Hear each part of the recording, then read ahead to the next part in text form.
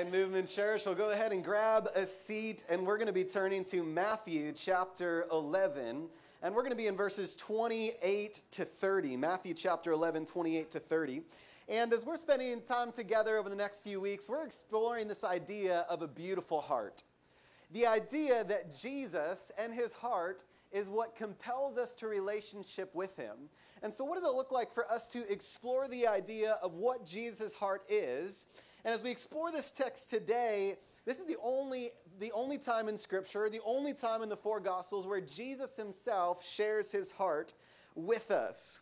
What I love about this series is it's a reminder that Jesus is not a set of propositional truths. He's not a set of theological beliefs that you agree in, but he is a person that we are called in a relationship with. And as we are called in a relationship with him, it is our joy and our privilege to understand his heart. And as we dive into this, my question and my thought is maybe even a little bit deeper than saying, who is Jesus? But asking the question, beyond who is Jesus, what is Jesus' heart? That you come to the core of who Jesus is, as you come to the essence of who Jesus says he is, then what is the very core of who he is? Because we know that from the heart, everything else flows. My hope is that as we go through our time together today, that the Holy Spirit would be working in our hearts. As John chapter 14, verse 25 says, Jesus leaves his disciples, and he says this, "These things I've spoken to you while I am still with you, but the Helper, the Holy Spirit whom the Father will send in my name, he will teach you all things and bring to remembrance all that I've said to you." And so the idea is that not only would you hear the words of Scripture, but the Holy Spirit would visit you in a special and specific way, that he would illuminate to you the truths of what Jesus thinks about you and what Jesus' heart is for you. Because here's the beautiful news. It is that the Holy Spirit is the messenger for how Jesus feels about you. In the same way that when Holly and I, when we were apart over summers, the way that I learned of her heart for me is that we would send letters back and forth, and those letters would be a reminder of one another's heart. And in that same way, the Holy Spirit shows up and he shares with you the heart that Jesus has for you. And so we commune not just with one another, but with the Holy Spirit today as we ask this question, what is Jesus' heart? As we explore Matthew chapter 11, verses 28 to 30, I want to talk to you from this title, Gentle and Lowly. Gentle and lowly. Because there are many narratives in Scripture about the heart of Jesus or about his interactions with people, but there's only one specific area where he shares with us his very special heart. Matthew chapter 11, verse 28 says this, "Come to me, all you who labor and are heavy laden, and I will give you rest. Take my yoke upon you and learn from me, for I am gentle and lowly in heart, and you will find rest for your souls. For my yoke is easy and my burden is light." And so, Father, today we ask that you would illuminate by the power of the Holy Spirit a new understanding of the beauty of the heart of Christ. That, Lord, as we know that there are many things that we could worship today, there are many things that we could give our attention and our time to this morning, that we spend this time attuning ourselves to your heart, because we know that in your heart there is fullness of joy, in your presence that there is pleasures forevermore. And so we bring ourselves before you and we ask, Lord, that you would display your heart to us. And we ask all of this in the mighty name of Jesus. And everybody said, amen. Amen. I want you to think for a second to me about this morning. Maybe for those of you who ate breakfast this morning, I want you to think back to you eating breakfast and this very nominal moment, this moment that you've gone by many times before. And I want you to think and ask yourself this question, what if I played a different soundtrack over that moment? And so I want to give you an example. Is this on, Andy? Is this keyboard on? Okay, I'm not very good at playing piano, but I'm gonna give you the soundtrack for what this morning could have sounded like for you. So you're going through, you're eating your breakfast, and I want you to imagine that you hear this soundtrack underneath your breakfast.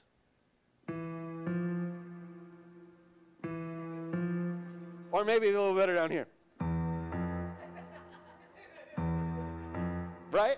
Wow. All of a sudden, your breakfast goes from like, this is great, like I love this is just like another good morning, to like something's gonna happen. I don't know what's like cereal, like shark gonna jump out and grab me for my cereal. I don't know. But all of a sudden, what happened? The thing that happened did not change, but the soundtrack that you had underneath it changed. And what happens, I think, many times in our spiritual life is that we experience these moments. And as we experience these moments in our lives, we have a soundtrack that is playing underneath those moments. For some of us, there's a soundtrack of anxiety. That whatever we're going through, we feel anxious underneath, as if there's always something about ready to get us. And so there's kind of this undercurrent of anxiety in our lives.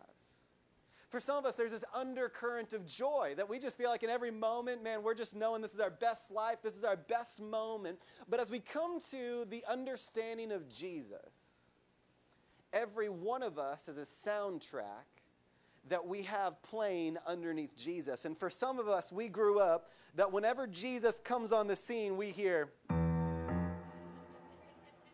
Jesus is coming to get you. He's going to come and the world is going to end. Right? There's this thing underneath that we think whenever Jesus shows up, we're in trouble. That there's somebody he's going to like smite, or that somehow he's going to come and we're going to feel bad about ourselves because of who Jesus is. But how many of us know that that's just simply the soundtrack we're playing underneath Jesus? But Jesus today wants to invite us to a different soundtrack. He wants to invite us to a different way of seeing him that is based less on how you grew up and what the pastor said about him growing up, about how he was going to watch you, how he was going to get you, how he was going to make sure that, he's going to send you a place someday. And so you better be ready, because when the rapture comes, there's going to be some of y'all who make it, and the rest of y'all are just going to see these clothes lying on the ground in a pile. Anybody know what I'm talking about? I'll never forget when I was growing up, literally I was like, my mom was reading me the Left Behind books. And so I woke up, I fell asleep on the couch. I woke up in the middle of the night, thought to myself, it's happened. And so I got on my bike, I rode down the street yelling for my parents, came back into the house, went upstairs, saw them in their bed and thought, I didn't miss it. Went back to sleep. That was one of those moments. Why? Because the soundtrack behind the scenes was this: Jesus is gonna get you. But as we come to the idea of Scripture, I think that he gives us a very different picture of his heart. The preacher Charles Spurgeon gives us this insight. That one day he said this and asked this question to God. He asked this question: what can I do to glorify the Lord my God, who has been so gracious to me and has so prospered the work committed to me and my brethren? So he says this. He feels like God says this: if you would preach sinners to Christ, you must preach Christ to sinners. For nothing so attracts the heart of men as Jesus himself. The best argument to bring sinners to believe in Jesus is Jesus. Has he not already said, I, if I be lifted up, will draw all men to me? Then he said, but what shall I preach concerning Jesus? And my soul replied, preach the loving heart of Jesus. Go to the center of the subject and set forth his very soul, his inmost self, and then it may be that the heart of Jesus will draw the hearts of men. What Spurgeon is encouraged by is he's saying, listen, what should I preach? And Jesus says, preach myself, glorified. And he says, well, what should I preach about it? And he says, preach of my very heart. You see, the Bible's an interesting thing in that the soundtrack that you lay underneath it, you will surely find. But as you come to Scripture, the overarching theme that we see is that God desires to dwell with us. As we come to the very first pages of Scripture, what do we see but the very condescension of God to men? What does that mean? That God himself, who is for all of eternity satisfied in who he is, perfect in glory and power. The opening passage of Scripture, what does he do? But he creates, he condescends from on high, and he actually begins to dwell with God and man. And so from the very beginning of the pages of Scriptures, what do we see but this beautiful condescension of God to be with you? As we come throughout Scripture, what we see over and over again is that God shows up on the pages of Scripture. Why? Because he desires to dwell with humanity. And what more so and what greater moment do we see than the moment in the Gospels where it says that God took on flesh and dwelt among us. And all of a sudden we see the ultimate condescension of God from on high to this moment to be with you, to dwell with you, because he has grace upon grace. And it's this passage that gives us the insight into why he did what he would do. He's gentle and lowly in heart. Dane Ortlund, one author, says this: in the one place where the Son of God pulls back the veil, lets us peer way down into the core of who he is, we are not told that he is austere and demanding in heart. We are not told that he is exalted and dignified in heart. We are not even told that he is joyful and generous in heart. Letting Jesus set the terms, his surprising claim is that he is gentle and lowly in heart. So as we come to this passage, I think it's only best that we explore these two ideas of gentle and lowly. As Jesus says this, "Come to me all who labor and are heavy laden, and I will give you rest. Take my yoke upon you and learn from me, for I am gentle and lowly in heart, and you will find rest for your souls." And so what does it mean for Jesus to be gentle and lowly? Well, the best way for us to really define that is to go into other places in Scripture where we see those terms and to simply look at those terms, the way they're used, and then see how Jesus is applying it to himself. And so in the Beatitudes, in Matthew chapter 5, verse 5, Jesus says this: "Blessed are the humble, for they will inherit the earth." Matthew chapter 21, verse 5, he says, "Tell daughter Zion, see your king is coming to you, gentle and mounted on a donkey and on a colt, the foal of a donkey." In 1 Peter chapter 3, verse 4, it says, "But rather, what is inside the heart, the imperishable quality of a gentle and quiet spirit, which is of greater worth in God's sight." And so in these three passages, what we see is beginnings of a definition of what it means that Jesus is gentle, that he's somebody who is humble, as somebody who comes before and requires something of the Lord, as we see in the Beatitudes. We see that he's somebody who is humble in the way that he approaches us, that he does not come in as a king on a horse, but he comes in as somebody who is on a donkey. And we see that he is a gentle and quiet spirit. So you begin to put these together, and Jesus, rather than being somebody who is finger pointing at you, waiting for you to mess up, Jesus shows up as somebody who is gentle. But him being gentle by no means that he is weak. As a matter of fact, it is his strength that shows his very gentleness, as you would imagine a sumo wrestler holding a child. Right? In that moment that the sumo wrestler is holding his baby, holding his child, does he have absolute power in that moment? He does, but it is his gentleness that shows in the midst of his power as he holds his baby. And so in the same way, we see God who has absolute power, but in that power, in his gentleness, he comes to you. And so we begin to see that he is gentle. And we see that he is lowly. This idea of lowly is illuminated in a few different passages. In James chapter 1, verse 9, it says, let the brother of humble circumstances boast in exaltation. James chapter 4, verse 6 says, God resists the proud, but gives grace to the humble. And in these passages, what we see is that Jesus has not come to the intelligentsia, to the people who are well established, to the educated, to the kings. He doesn't simply show up to the people who have all the power in the world, to the Elon Musk and the Jeff Bezos. He doesn't show up to the people who have all of the money. As a matter of fact, Jesus, when he shows up to the lowly. He shows up to those who are in need. And it's in this gentle and lowly that we begin to put together a heart picture of Jesus. This past weekend, I had an opportunity to be able to see my wife and daughter go to swim lessons for the first time. And so Lively, she just turned 1 year old. And so I could see her. She was in her cute little bathing suit, and she ran out, and I could see them. I had to watch from afar behind a little plate of glass. And as I was watching them, what I noticed is that Holly, as they were approaching the pool, didn't simply pick Lively up and throw her into the deep end. She didn't give her tough love, right? She wasn't like, you got to figure it out sometime, lady. Like, get in there, right? No. As she approached the pool, you could tell she was holding her in her arms. And she slowly kind of dipped Lively's hand into the pool, and she dipped Lively's head into the pool, and she was holding her the whole time. And you could tell throughout the whole process there was a gentleness about her. That as Lively was encountering this for the first time of swimming, that you could tell that it was the very heart of Holly that was with her in that moment, just caressing her as she was having this incredible moment with her mother. And in that same moment, I saw her lowliness in that she didn't just simply say, here's the pool, good luck, but she actually entered into the pool with her. That it seemed maybe to Lively in those moments that she was swimming. Maybe she was very proud of herself, thinking that she had accomplished so much. But what she didn't realize that Holly had entered into the pool with her, and that her arms were underneath Lively the whole time. And as Lively was in there, that Holly was lowly with her in the pool, holding her up in every moment.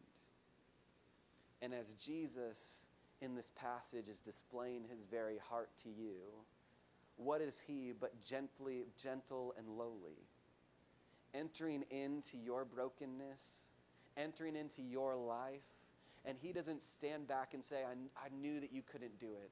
I knew that you couldn't measure up. No, he enters in with a gentle spirit. Dana Ortland says this, the posture most natural to him is not a pointed finger, but open arms. And it's that Jesus, the Jesus that tells us his heart is gentle and lowly, that I have to come back to over and over again, because what the world has told me is that I will never measure up. What the world has told me is that I'm not good enough. What the world has told me is go fix your stuff and then come back when you're fixed. And what Jesus says, which is so contrary to the way that I see the world, is he says, in that very moment, in the very moment where you are most broken, where you are most hurt, where you are most in pain, it is in that very moment when my heart goes out to you. And he says, come to me because I am gentle and lowly. And it's the heart of Jesus that all of a sudden begins to come into view, because the same Lord who was resplendent in glory is the same Lord who descended to be born in a stable, gentle and lowly. The same Lord who was worshipped for all eternity past grew up in a humble carpenter's shop, gentle and lowly.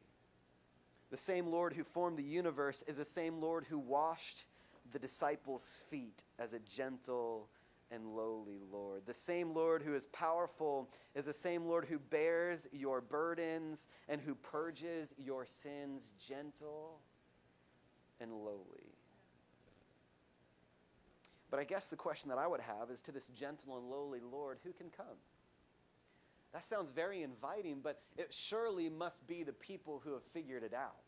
It surely must be the people who know Greek and Hebrew and archaeology and who are great expositors of Scripture. It must be the people who have coming into church, the kids who are all in a train with the lace and the doilies and the hair things. And surely my child who comes in yelling and punching people could not be the kind. And yet in the midst of that moment, hear the words of Jesus of who can come and who is qualified. Come to me, all who labor and are heavy laden.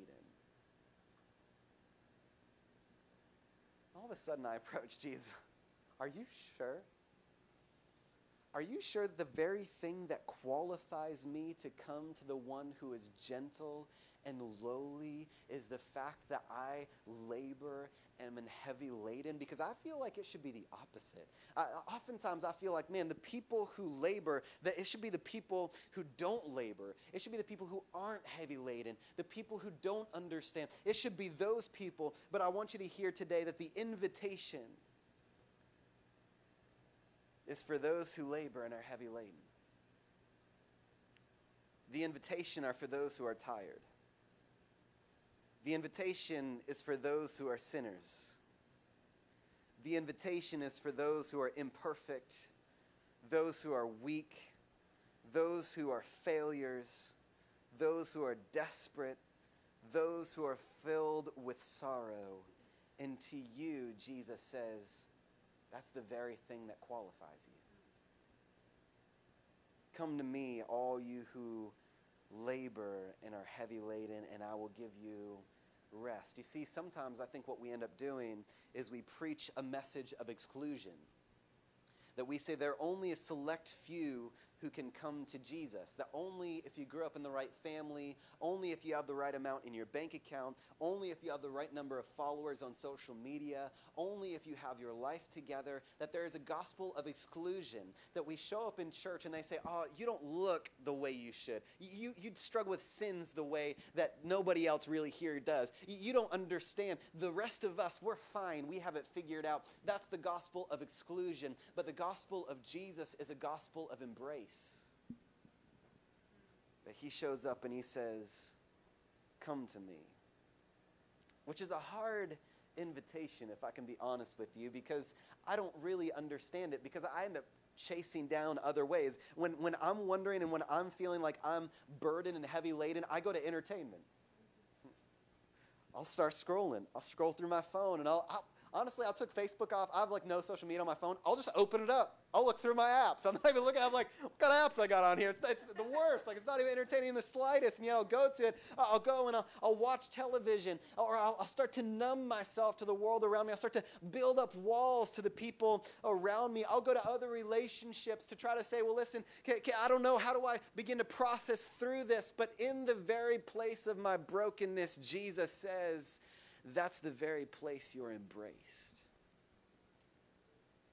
And so he says this beautiful word. He says, come to me, not you who are qualified, not you who have it figured out, not the elect. He says this. He says, come to me all. I wonder what it would look like if the message of the church would be come to Jesus all. Maybe somebody would ask, well, what of the doubter? Christ would say, come to me. What of the sinner?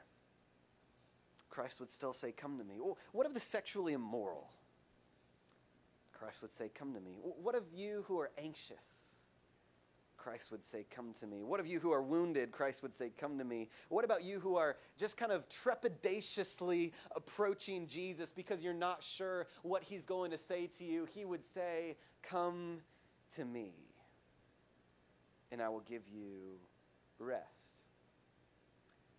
Which on the surface kind of sounds a little bit like the gift is rest, right? I will give you rest, you will find rest. But what we don't realize about this passage, what I don't realize many times about this passage, is not simply that I will receive rest. Rest is a second thought. It's the afterthought, a byproduct of the true gift, which is Jesus himself, as he says, come to me. I am gentle and lowly in heart. So all of a sudden we see Jesus in a new way, and we begin to say, I'm starting to see it. Maybe I'm starting to feel like some of the fog of how I saw Jesus in the past is starting to lift. Maybe some of the soundtrack of how I saw him in the past is starting to lift. But the question is, well, listen, does that just mean that Jesus is like our divine caddy? That we just like throw all this stuff on him and he just like carries it for us and you know, he's carrying our burden and like he's just back there. Is that really all that it means? And the truth is no. The truth is that he actually invites us to learn from him, to take his yoke upon us and to learn a different way, a way that is different from simply those who are trying to accomplish, as we see the Pharisees so often do. In Matthew chapter 23 verse 4, it says, they tie up heavy burdens, hard to bear, and lay them on people's shoulders, but they themselves are not willing to move them with their finger. And what we see is this invitation to Jesus is an invitation to learn from him, to come to him and to say, what is it about the way that you see the world? What is it about the way that you see my sin? What is it about the way that you see the kingdom of God? And how am I called to live into this new way of life? And it's when we come to him for him, to see him in a new way, that all of a sudden the teaching, the yoke that was heavy, that we learned growing up that said you have to be good, just be better. That's so often what I felt myself saying, and I would go through all these things. I'll be like, just Matt, be better. Just like stop doing those things and just be a better you. Like just try harder. And this invitation of Jesus is not be better or try harder. It is come to me, take my yoke upon you. And the yoke is to love God and to love one another. The beautiful message of the gospel is not simply just go try to love God and to love one another better. The message is when you see the one who does, you'll be changed so that you do. When you see Jesus who is love, when you see Jesus who is compassion, when you look on him, now you can't help but be changed from the inside out. That's not to say that Jesus is a pushover. Because Jesus, just a few verses earlier, is confronting those who are religious, confronting those who will not repent. And they receive a Jesus who is a little bit different. It's almost like this. It's almost like if I were to walk into this room, and if you were to notice that I had a gash on my arm that was open and bleeding, and if I was just ignoring it, I was playing drums, and you're like, man, that's gross. And, you know, like there's like open sore. I'm like up here and I'm preaching, and I'm pretending it's not there. The most kind thing that you could do is to come up to me and to say, hey, listen, there's a gash on your arm, and it's infected. And if you don't go to a physician, you're going to be in trouble. And if I look at you and I say, man, you don't even love me. Just love me for me. Don't like come up and feel like you got to fix me. You would say, well, listen, I do love for you, but there's something that you need to know. That there's a wound. And that's what Jesus does. He comes up to you and he says, listen, there's something you need to know, that the woundedness of your soul will separate you from God for all of eternity. Not that God is pleased by sending you into a place that is apart from him, but simply that he gives you over to what you already wanted, which was not him, which means that you don't get joy and you don't get peace and you don't get the goodness of the Creator who lived and died for you. And so Jesus goes to those people and he says, repent. And so there is a message that comes from Jesus that says, repent. And when you repent, the Jesus that you get is gentle and lowly. It is a Jesus that will receive you, but he is not someone to be trifled with. He's not someone that we just simply craft to whatever we want him to be and however we want him to be in our own imaginations according to our society. No, that Jesus is weak. Jesus is strong and powerful, and he calls us to repentance. And when we do, we come to one who is gentle and lowly in heart, where every longing of our soul is fulfilled and where we are transformed. 1 John chapter 3, verse 2 says, beloved, we are God's children now, and what we will be has not yet appeared. But we know that when he appears, we shall be like him, because we shall see him as he is. The beautiful news is that as we behold him, we are transformed to be like him. That the more that we see the Savior who is gentle and lowly, who is loving, who meets you where you are at, we can't help but be changed and transformed. So the message today is not go figure your stuff out so that you can look more like Jesus. The message is when we simply come before Jesus and behold him, you will become more like him, because his divine life and presence will flow through you to be a different kind of person. Charles Wesley penned these words in the hymn, all loves divine, all loves excelling. He says, love divine, all loves excelling, joy of heaven to earth come down. Fix in us thy humble dwelling, all thy faithful mercies crown. Jesus, thou art all compassion, pure unbounded love thou art. And what Charles Wesley saw, and what I fell asleep to last night pondering and trying to figure out what in the world it means, is when he says, Jesus, thou art all compassion, pure unbounded love thou art. I thought to myself as I was trying to get ready for today, thinking I by no means can do justice to what this passage has to say. I can by no means even begin to help tear back the veil of what many of us have seen of Christianity, but yet I went to sleep saying, Jesus, thou art all compassion. That in my wretchedness, there's compassion.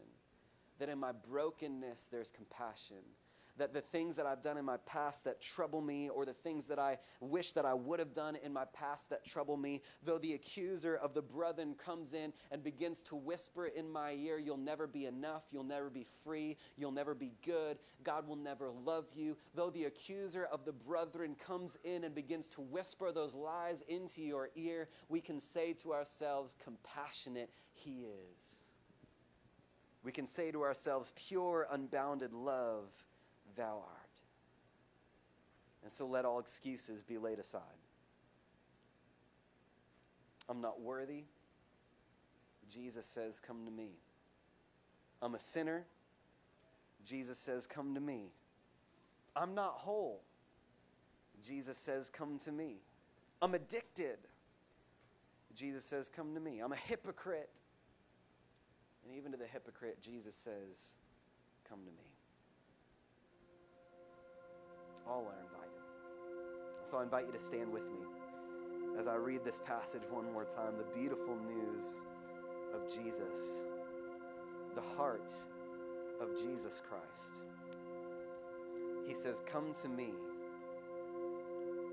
all who labor and are heavy laden, and I will give you rest. Take my yoke upon you and learn from me, for I am gentle and lowly in heart, and you will find rest for your souls. For my yoke is easy, and my burden is light. Lord, we ask that we would see a Jesus as He is. Not a Jesus as we've been taught for some of us. Not a Jesus that we have come to fear. Not a Jesus who is austere and demanding. Not a Jesus who has a finger pointing to us. Not a Jesus who, as we walk by, turns his head away,